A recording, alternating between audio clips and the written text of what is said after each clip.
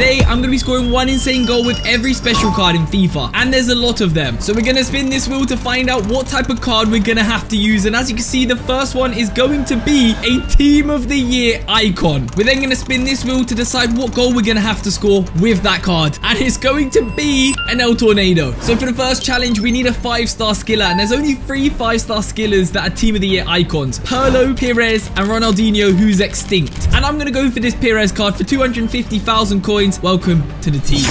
Attempt number 1. Nice.